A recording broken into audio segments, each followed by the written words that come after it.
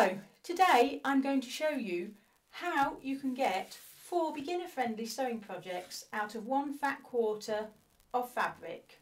A fat quarter is half a metre of fabric cut in half, and we're going to get 4 beginner sewing projects out of this.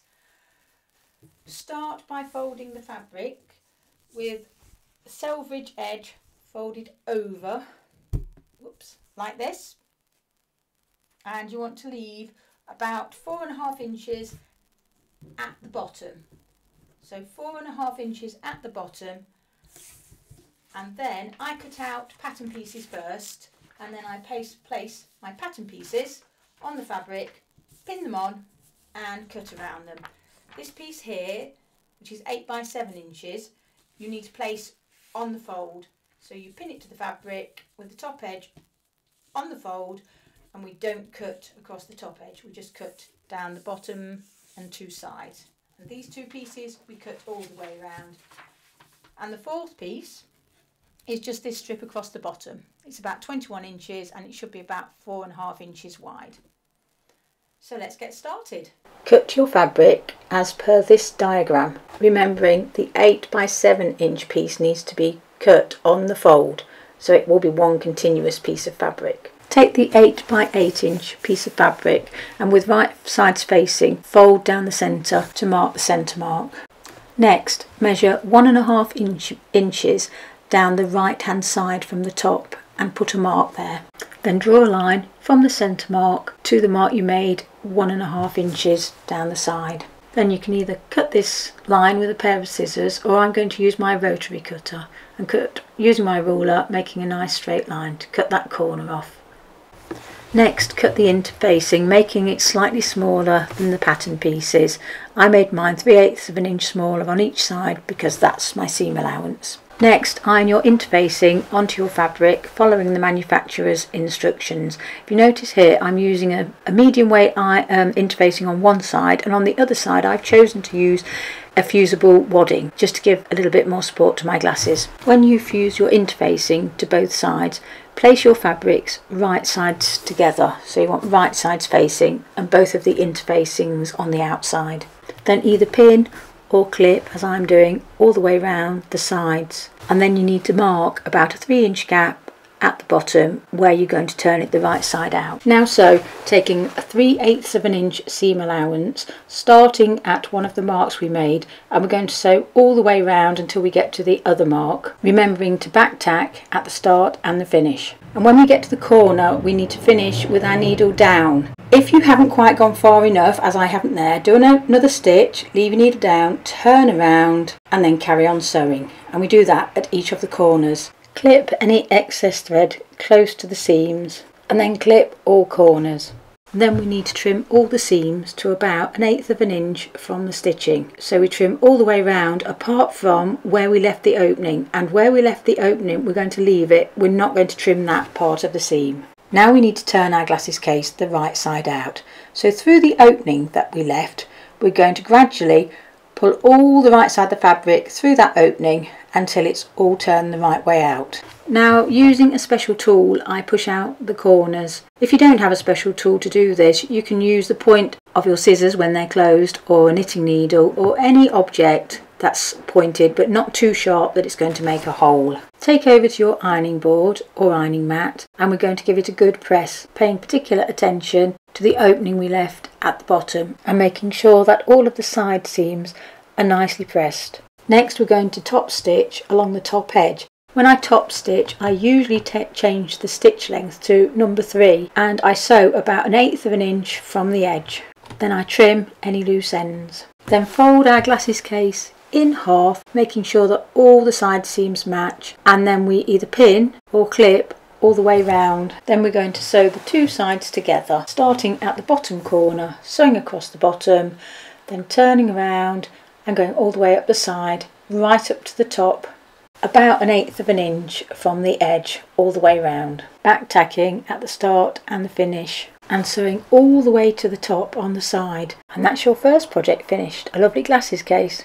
And on to project 2, which is a small gift card wallet. So you need the piece of fabric which measures 7.5 inches by 4.5 inches. interface one side on the wrong side of the fabric with some medium weight interfacing, and then with right sides together pin both pieces of fabric together and either clip or pin all the way around, leaving a small gap so that we can turn our wallet the right side out when we finish sewing it. When I finish pinning or clipping, I just put a couple of marks so I know where to leave a gap when I'm sewing. Take your fabric, your pinned fabric, over to the sewing machine, and you're going to start sewing at the bottom where you left the mark to leave your opening, taking a 3/8 of an inch seam allowance, and remember to back tack at the start and the finish. And then you're going to continue sewing all the way round till you come to the other mark, leaving an opening at the bottom. Now you need to cut all your corners, so cut each corner off close to the stitching, but don't cut through the stitching, about 1/8 of an inch away from the stitching. This makes it easier to turn the right side out. Then trim close to the seams, apart from at the bottom end where you've left the opening, where you leave that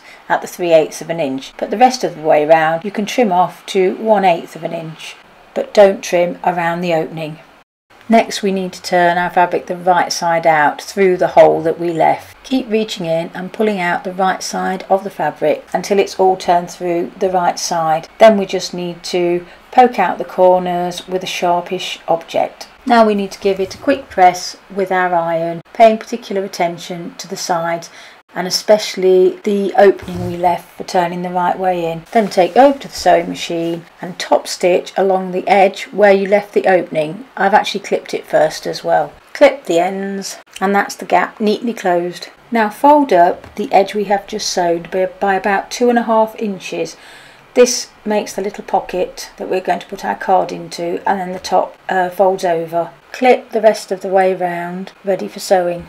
I just like to check it's right before I sew it, so I'm just measuring to see that it's all level. Now take over to the sewing machine and we're going to top stitch all the way around, about 1/8 of an inch from the edge, sewing carefully all the way round, back tacking at the start and the finish. Now we just need to add one single plastic snap fast, or you could sew on a press stud if you wish. If you have any of the plastic snap fasteners, please follow the instructions on how to attach them, but make sure you get it in the centre. So I measure the width of my purse and then I find the centre, and when I've got one in one side, I then use that to make a mark on the other side where I'm going to put my next one. But if you don't have one of these tools and you don't have the plastic snaps, you can just sew a press stud on and that will be absolutely fine. And that's our second project finished. Now we're on to the third item, which is a drawstring bag. You'll need the piece of fabric that we placed on the fold, 8 inches long and 7 inches wide.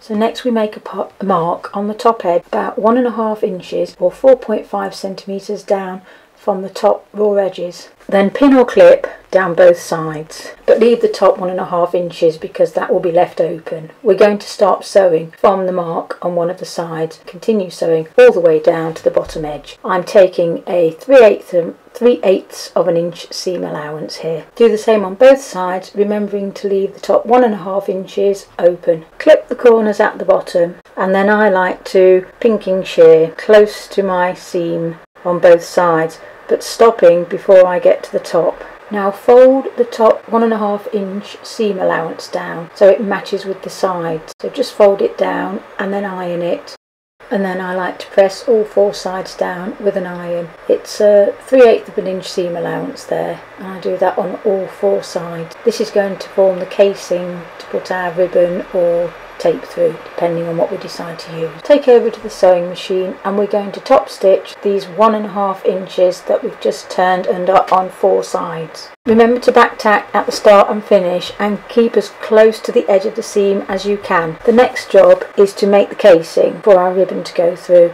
Oh sorry, I'm just going to clip some loose ends first, then I'm going to make the casing for the ribbon to go through. I'm going to start by turning down the top edge by about 1/4 of an inch. I do the same on both sides, pressing with my iron as I go, and then when I've done that, I turn the edge over again, and the top edge is going to meet the mark that I left open, where I left it open. So the original mark that I put on for the 1.5 inches, I'm folding down to that, and then I'm going to pin both sides down, all the way along on both sides.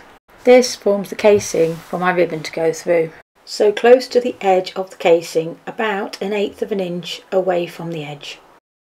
And we do exactly the same on both sides, remembering to back tack at the start and the finish of each seam. So that's our casing made. All we need to do now is thread our ribbon through the casings we've just made. I cut 2 lengths of ribbon 24 inches long, each 24 inches long, one for each side. But before threading the ribbon, I need to just turn it the right way out. So I turn it the right way out, and then I'll give it a quick iron and then thread my ribbon through. So I'm using a safety pin to do this.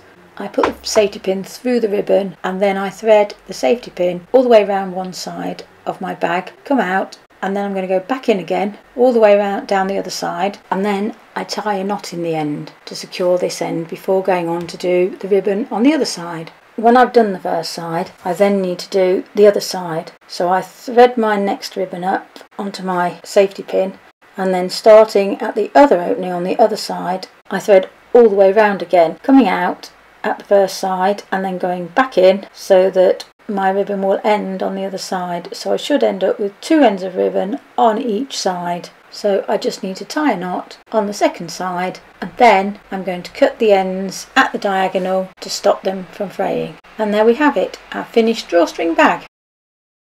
Now we're on to the final project, which is a hair scrunchie. So the first thing we're going to do is turn under one end by about 1/4 of an inch and just iron this over. So we're ironing on, this is the wrong side, so we've turned a little bit of the right side over to the wrong side to form a hem. Then with right sides together, fold in half lengthways, and then we're going to clip all the way along. Take over to the sewing machine and taking a 3/8 of an inch seam, sew all the way down the side, starting at the top where we turned under the hem, remembering to back tack at the start and the finish of the seam. Then snip off the loose ends. Then turn the right side out, gradually pulling the right side of the fabric through one of the ends, and keep going until all of the fabric is the right side out. Then we're ready to start threading elastic through, so you'll need a safety pin and a piece of elastic. I cut a piece of 1/4 inch wide elastic to 10 inches long, and then thread this onto my safety pin. I start pushing it through my scrunchie, and before the end disappears inside my scrunchie, I'm going to pin it just to make sure it doesn't pull all the way through. And then I carry on threading the elastic all the way through to the end. Then I take the 2 ends of elastic and I tie them in a nice tight knot so that they're not going to come undone. Now push the raw end inside the end that's turned over, ready for stitching. So you should have a nice neat edge on the outside and the raw edge is pushed onto the inside. Tie a knot in your needle and thread, and we're going to slip stitch all the way around. I do have a video on how to slip stitch, and I will share a link in the description below so you can watch that, and then you'll know how to slip stitch if you don't already know. Keep slip stitching all the way around the scrunchie until you end up back where you started, and then we'll just tie a knot and finish off. And that's our fourth and final project finished. Thank you very much for watching. I hope you enjoyed the video. If you did, could you please like and subscribe? This is what your finished items should look like. You should have one glasses case, one little drawstring bag, a little card holder, which you could either use as a gift card holder or you could use to keep a credit card in, and a scrunchie. So there we have 4 things, all made out of 1 fat quarter of fabric.